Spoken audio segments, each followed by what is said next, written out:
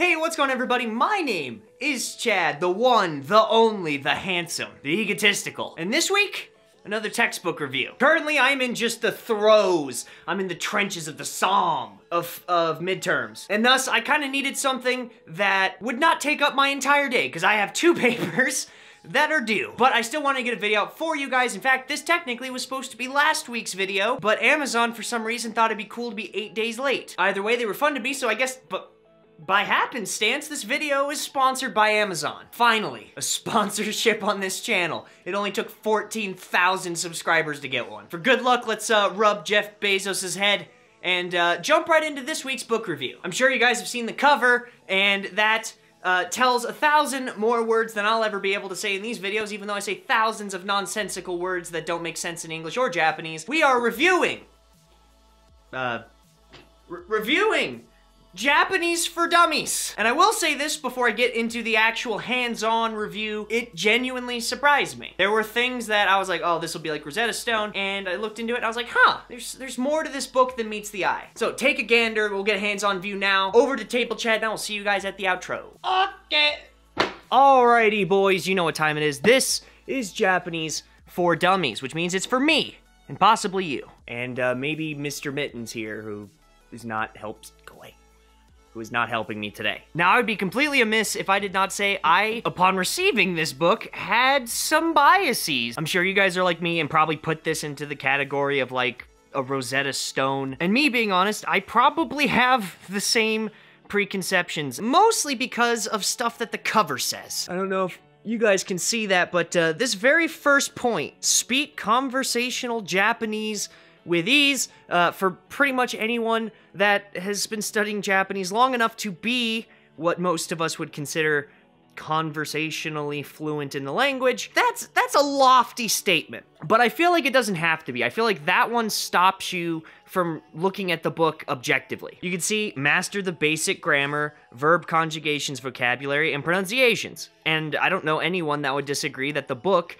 does not explain these in just as good a detail as any other book. Identify kana and kanji. It doesn't say all the kana and kanji. It doesn't say the kana and kanji for a JLPT level. This isn't a JLPT book. And nowhere in the advertising that I can find in this book does it say otherwise. In fact, if you guys see this About section here, you're gonna see the section that says, Japanese For Dummies, 2nd edition, can help you whether you want to be familiar with Japanese because you're planning a trip to my island nation homeland, because the guy's from there, because you deal with Japanese companies at work, or because your new neighbor is Japanese and you want to be able to say good morning to her.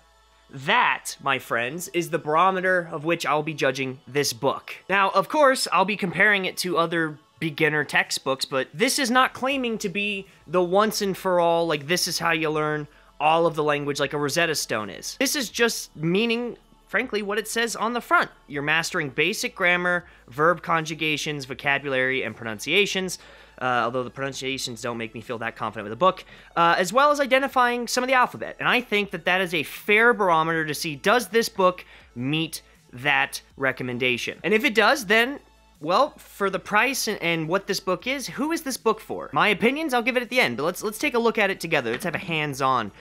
This squeaky clean, hands-on. And as I'm cracking this book to get into it to show you guys, I do want to say one thing before I begin. I do this with all my book reviews. Go support the author. If you guys enjoyed this review and you want to purchase this book, please consider supporting them in real life. I will only be showing you the pieces of the book that I have notes on off screen that is necessary for me to give a good explanation of the book and a good criticism of the book, but I'm not showing you by any means the totality of this book, and I don't want you guys to ever pirate anything, so please, please, please, if you like this, feel free to pay for it. In fact, there are about 30 of these on Amazon right now used for like $7. In fact, that's where I got this one. I got mine for like $6 from a charity on Amazon where all the money went to some sort of education charity in Phoenix. So yeah, you should go support them if this seems like it's a book for you. If not, enjoy the free content and the little snapshot of something that maybe you're not used to, something that is new to all of us. But my first impressions, the very first thing that I encountered was I actually don't mind the format of this book as much as I thought I would. It sounds kind of weird, like I was expecting this to be just awful and such a slow, rambling mess, but I actually preferred the format of this to the actual Tai Kim books. It's really not that bad. There are a lot of things that I don't like.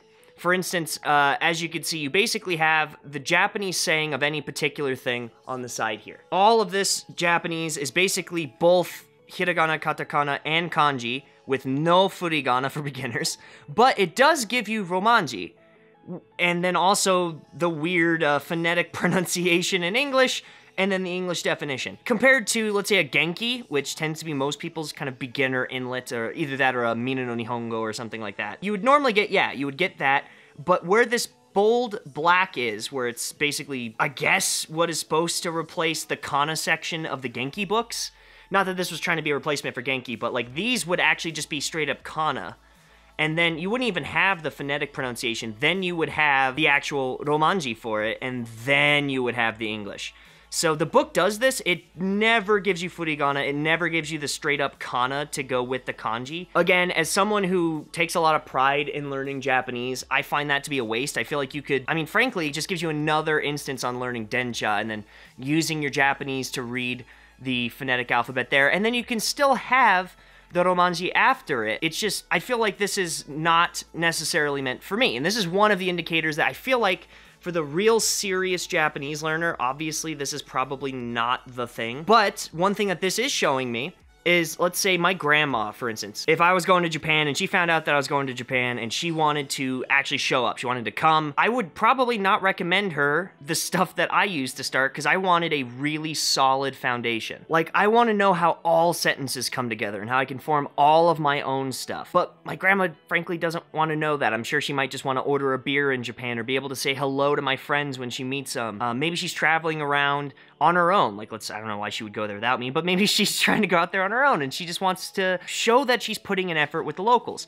I would recommend this book 10 times over Genki for that. Simply because, you know, it's not complicating the stuff with too much Japanese as if she's trying to get used to kana. And most of this book, you'll see as you kind of go throughout it, seems to be aimed at people that really aren't looking for any type of written fluency or any type of written ability, or even to read, to be quite frank with you. It seems like almost everything in here was made for someone who is learning the language to speak it on maybe a trip. Like, I'll show you right here's a talking section. And in these talking sections, there's zero kana, kanji, and anything that has to do with Japanese like there is on any of the other systems that are like teaching you the word itself. All of the talking sections where they do talking practice is literally just romanji in English, which is fine. Like, it's not a problem, but you can clearly see what this book is made for, right? These are casual tourists of Japan, like the front said, like talking to a Japanese neighbor for a second to say hi or whatever. And it's laid out in a format that, honestly, if my parents were going to come to Japan with me and wanted to learn a little something, or, you know, my brothers or sisters, maybe you guys have that hip aunt that somehow hit the jackpot and now she wants to go over, she wants to travel the world, and one of the places is Japan. This is a really thoughtful gift, because you're thinking not only of, oh, she wants to learn Japanese, but she's probably not gonna try and learn it like how maybe you and me might learn it. And so she's just trying to talk to people. She's just trying to get around a city. She's just trying to remember some set phrases to do that. And because this is so much cheaper than the vast majority of like all the textbooks that you're gonna see nowadays, most of them are like 30 to 40 bucks outside of Japan and 20 to 30 inside of Japan. This isn't a bad option, especially since this thing like is everywhere. The market for this when it came out was huge, so there's so many used books that you can get. I found these at ARC thrift stores for like next to nothing, but you can even get them like $6 or $7 used on Amazon. And this is used, by the way. Like, you can see that there's no highlighter marks, no one's notes are in these, the pages aren't torn up. It really only has smudges for me because I'm an animal. I think for what it is completely fair. And as for the content, I'm sure you guys are wondering what exactly you can expect from how full this is.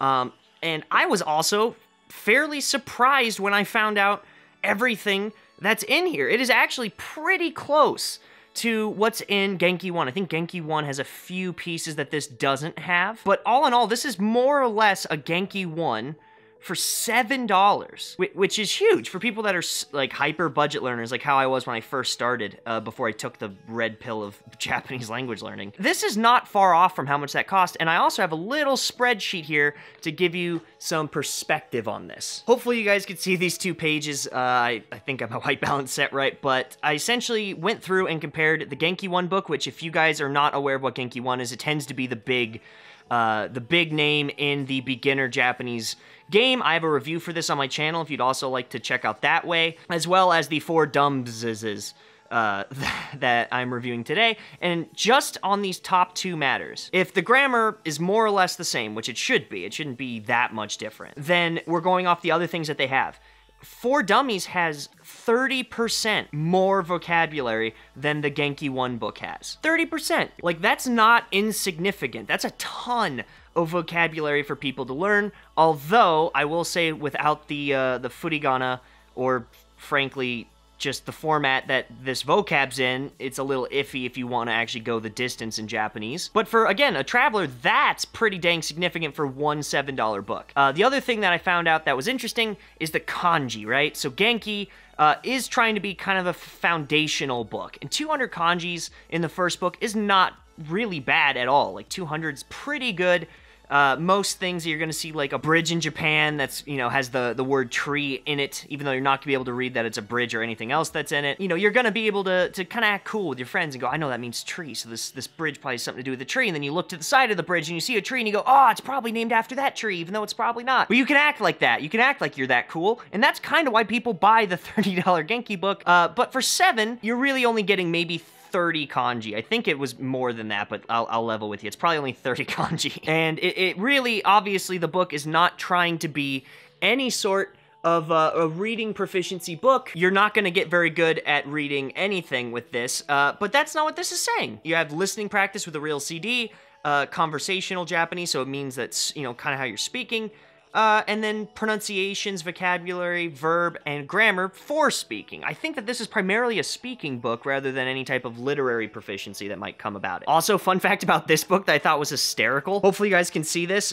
This is a DVD that comes in the back of all of these, and this seal, there's like a slit in the side of this that if you look at what the manufacturer has on this, he has a label saying, by breaking the seal of the software packet, you accept the terms and conditions of the end user license agreement. So pretty much when you break this, you're declaring that you agree to not, like, pirate this or anything. But the last person that had that found a good go-around in that he doesn't have to break the seal if he can rip out the side. So I guess technically I'm legally allowed to pirate this as much as I want because I did not agree to your license agreement, sir. I would say that alone, when I saw that, was worth the $7 to me.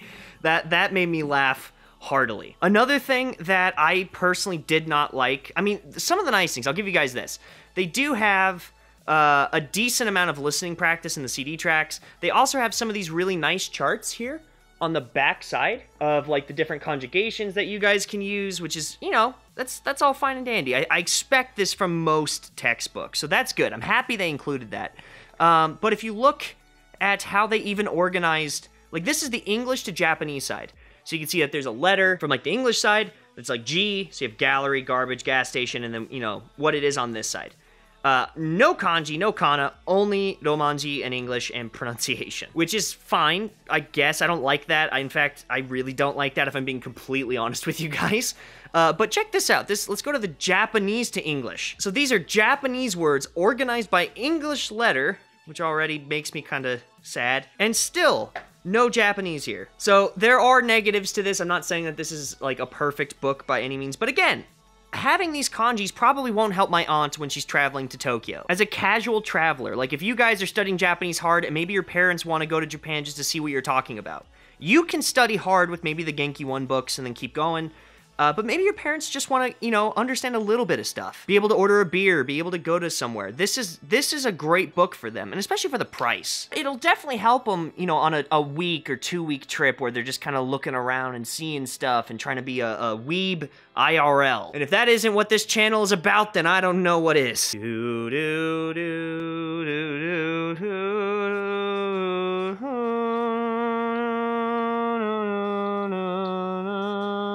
So, did it meet your expectations? Did it exceed your expectations? Did you guys kind of come in with sort of the same vibe that I had dealing with this book? Hopefully this isn't the knitting book. This is the Japanese book. That wasn't a gag, by the way. That was a legitimate mistake. I have tons of baggage when I see this label, this cover. I'm sure it's because the Elven for Dummies really let me down. But after all, I thoroughly enjoyed it for what it was. And I definitely will keep one of these on my shelves for the future Chad Zimmerman that I meet that's like, Chad, I would love to study the language and go over there, but I don't know where to start. This is a great gift that I can do, especially since I'm as broke as probably that future Chad is. So if you would like to help me not be broke, I do not have any Amazon affiliate links for this book, because it would kind of make me a little bit more biased towards you guys buying the book. So I never include Amazon links. However, if you'd like to support me, there's a whole bunch of ways to. You can subscribe to my channel. I put out a video like this every single week. I live stream on Twitch every single Saturday. Come hang out and follow me or subscribe to me on whichever channel or platform is appropriate for you. I also have a Twitter at That's My Chad, a Discord server for Japanese language learners. You could also like this video. Check out all of my other 350 plus other videos. I don't know how many specific Japanese textbook reviews I've done now, but it's gotta be over 15. I also travel to Japan every year. You guys can check out the cool stuff I do over there, here on this channel for free. Who would have guessed? No wonder I'm poor. I'm gonna go make a couple phone calls to the travel channel, but until then, if you'd like to support me financially, which I always appreciate, it is never required, but always appreciative, one of the best ways you can do it is my Patreon link down below. I have a manga club tier that I send you real physical Japanese comic books from Japan in Japanese to your front door for less than $1 a day. It's available in America and now also in Australia. And here soon, probably Latin America. So if you're in Latin America, go check out the link down below. Other than that, I have my rod company, there's 1,000 ways to support me. All the links are in the description down below. And I think that's enough for now. If I keep plugging stuff, I'm gonna have to edit this longer, and I really don't wanna look at my dumb face for 8 hours and then have to type a paper till 4 in the morning. So, thank you guys so much for watching. I really appreciate your viewership. It means a lot to me personally. I will see you guys on Saturday. I'm not sure what we're doing, but I will see you there.